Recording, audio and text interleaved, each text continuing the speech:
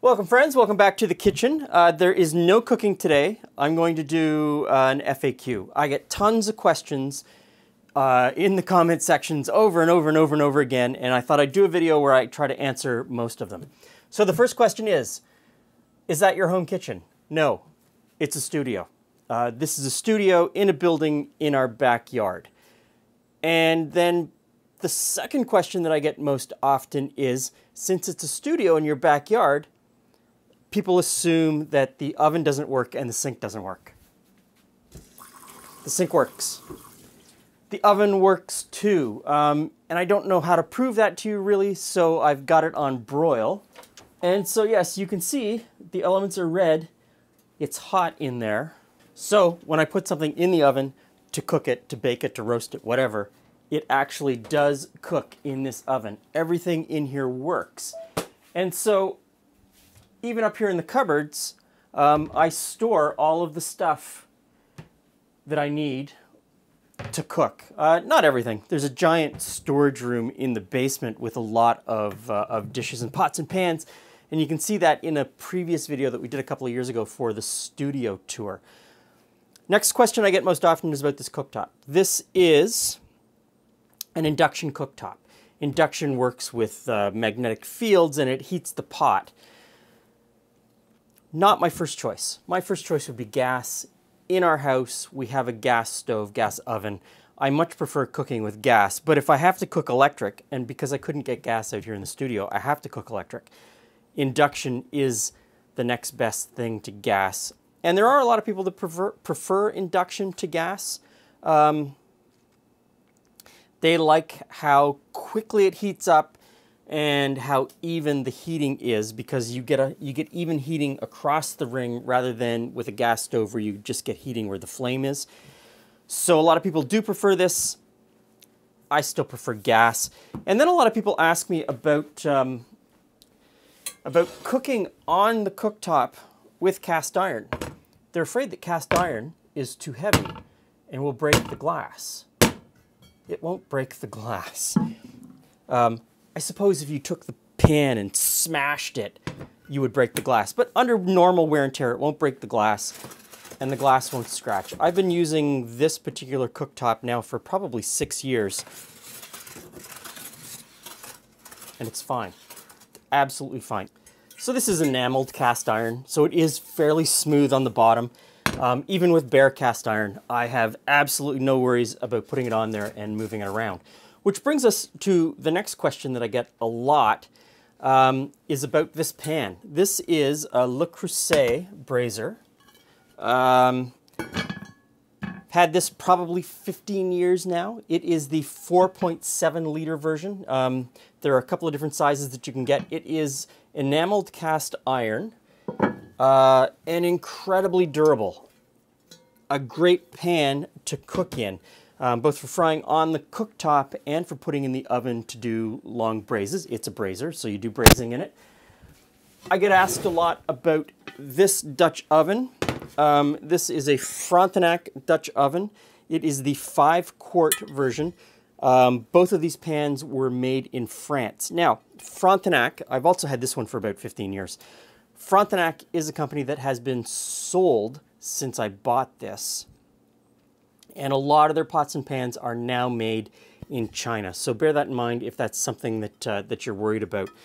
But incredible quality, incredible value, because this is something that I would buy once. I mean, yes, it was a very expensive pot. Both of these were very expensive pots. But I use them both a couple of times a week. They will last my entire lifetime. And someone else will get them when I'm done with them, and they'll probably last their lifetime and beyond as well. I've not had any trouble with them cracking or getting marked or chipping. And as some people point out all the time,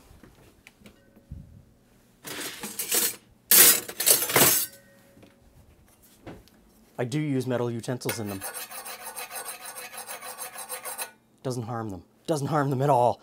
Doesn't harm them at all. I suppose if you, again, like the cooktop, whacked it, it would harm it. But stirring and doing stuff in it with a metal utensil, no problem at all. So we'll move on from there. Next most often question I get is about the spoon rest. Let's see, where is the spoon rest? So I've got these silicone spoon rests. They're made by a company called Zeal. I did not buy these. I rented out the studio at one point to a friend of mine who did some photography for the company Zeal, and when they left behind a box of product, and I use both of these products over and over and over again. Now, I don't think you can buy them still. That was probably 10 years ago that they left them here in the studio. But this silicone spoon rest is fantastic, and you know, you just chuck it in the dishwasher if you want to chuck it in the dishwasher to clean it up. Holds multiple spoons, and these covers, I use them all the time. I don't use plastic wrap or saran wrap in my kitchen. I don't buy it, I don't use it. I have great disdain for that stuff. But I'll use this over top of a bowl if I need to cover a bowl and put it in the fridge. Great products. If you can still find the Zeal product line, I would say they're great products. And if you can't, just look for silicone. Be able to find it fairly easily online, I would imagine. Coming back to pots and pans, I get asked all the time about the stainless steel cookware that I use. These were made by Calphalon, and this is a set of cookware that Calphalon no longer makes. I don't know why. They're absolutely amazing.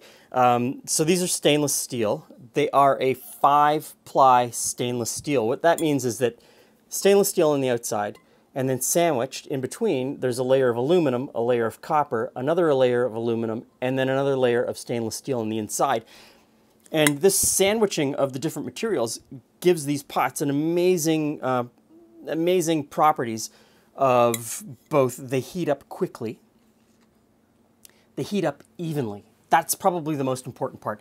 The sandwiching of the aluminum and the copper between the stainless steel. Stainless steel means that they work on an induction cooktop or a gas cooktop or an electric cooktop, any cooktop. But the sandwiching of those other materials means that they have extremely even heat and great heat characteristics, and that they heat up quickly and they hold heat a little bit longer. They don't cool down quickly. Fantastic pots. If you can find a used set of these, that would be great. And if you're looking for stainless steel pots, I would suggest a set that does sandwich aluminum and copper between the stainless steel, just for all of those properties that I mentioned. Now, I do use this a lot. I use this a lot. These are cast iron. I have a lot of bare cast iron, and you'll see that I use those a lot as well. I love bare cast iron, but I am somewhat agnostic when it comes to the pots that I use, or the pots and pans that I use, because not every property of every pot and pan is important for every dish. Cast iron's great for throwing in the oven. Cast iron, bare or enameled, has some properties that I absolutely can't stand. The main one is that they take a long time to heat up. And in some operations, that time to heat up is too long, and also that they retain heat too long. Sometimes you want a pan that loses heat quickly, especially if you're doing a stir fry. So you want something that's thin and probably high carbon steel. Heats up fast, loses heat fast. That's great for stir fries and some other operations. They also don't heat evenly. Just the property of the material that it's made from, you'll get hot spots. And so that heating process, in order to even out the heat, becomes incredibly important. So I use a wide range of pots and pans. I'm not tied to one material or one style or size. I use what's appropriate, and I am very fortunate that I'm able to have most of what I need here in the kitchen. Here's a question I get over and over and over again. Why is there blue tape on your stand mixer? So, I've been doing this a long time. I've worked in advertising for years, and one of the things that you do in advertising is you Greek out brands or logos from other brands that the brand you're advertising for doesn't want to see. And so when I started this channel in 2007, I was filming a lot of stuff for other people that they would put on their YouTube channel or their website. Nobody wanted to see the KitchenAid brand name. And so I would put tape over the brand name to hide the KitchenAid logo.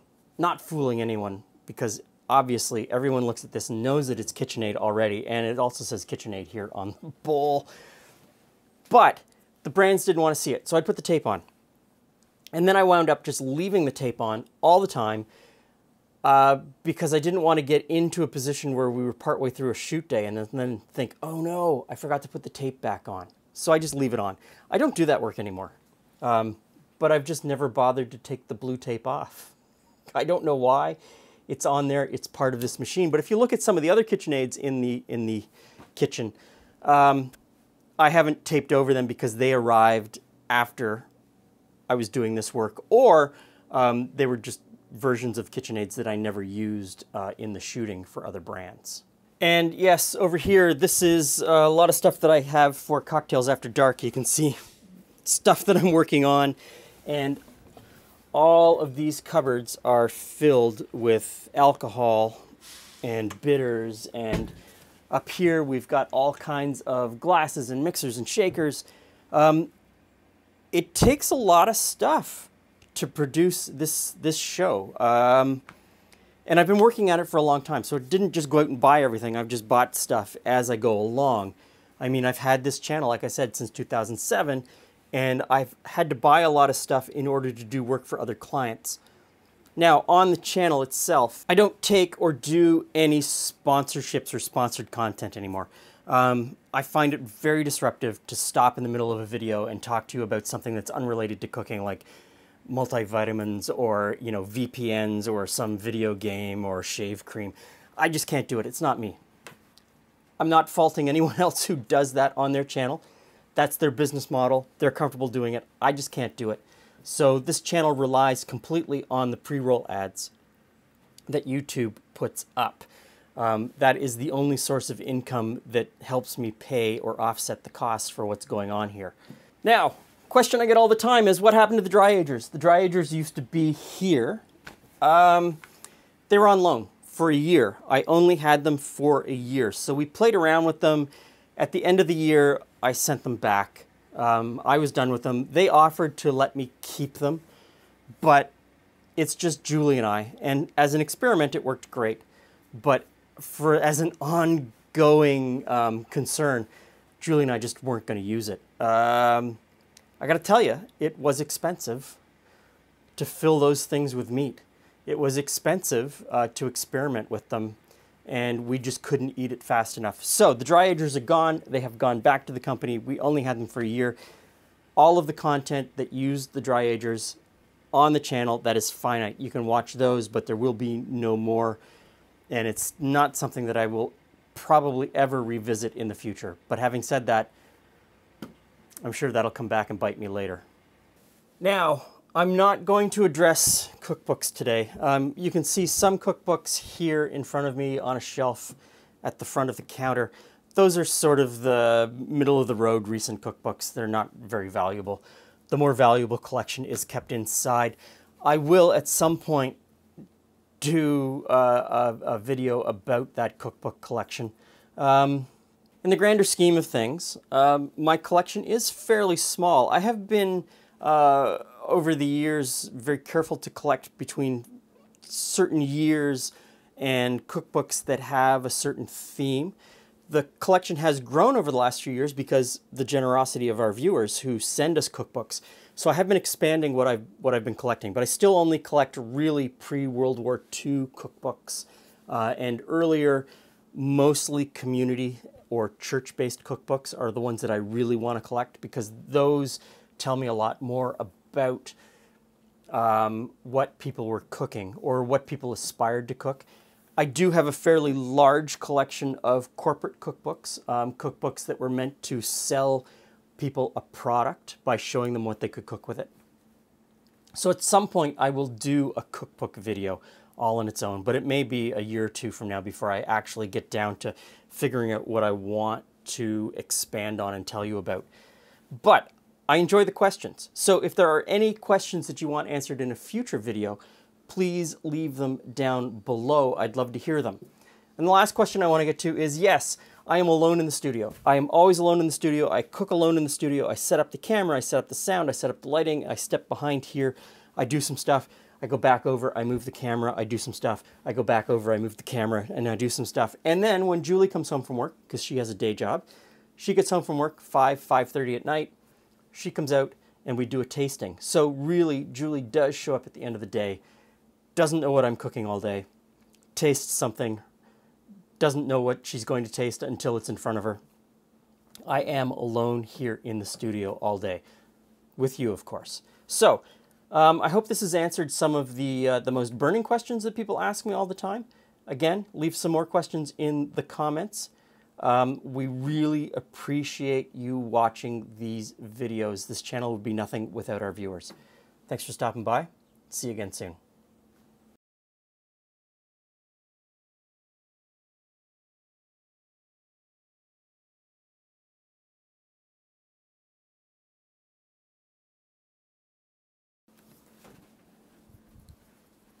Now I walk over here and I turn off the camera.